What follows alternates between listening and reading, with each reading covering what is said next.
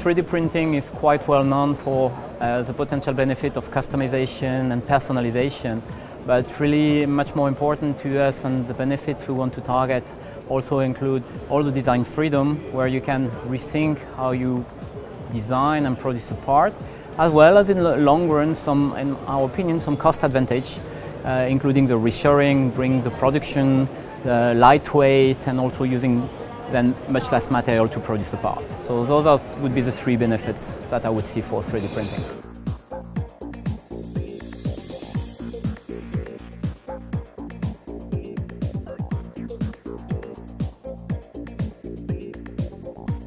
The takeaway from all of this is that additive has gone from the hype cycle to being another manufacturing technology.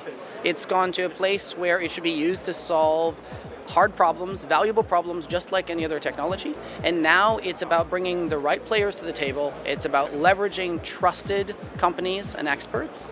And it's really, I would say, about finding the right problems to solve.